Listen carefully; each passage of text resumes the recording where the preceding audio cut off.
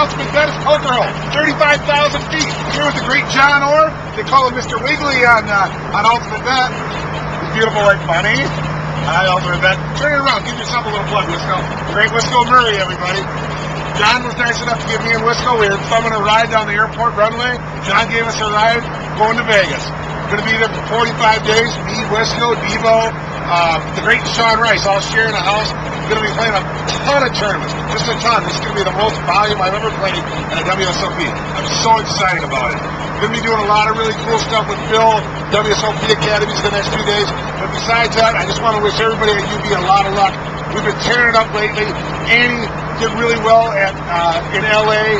She did really good on Celebrity Apprentice. She didn't win that, but she did win the NBC Heads Up, so she got a little back from NBC. The great Bill Helmuth, he did really good in LA too. Bubbled the final table of the big one at the Bellagio. But our board baseball, he took second. So UB's just tearing it up. Kibo is doing fantastic. He did really good in LA or somewhere in California. And then across the pond, the great Lib, making millions over there. Congratulations, Lib. Not only are you great, but you're beautiful. Can't wait to see you guys all in Vegas. See you on the ground.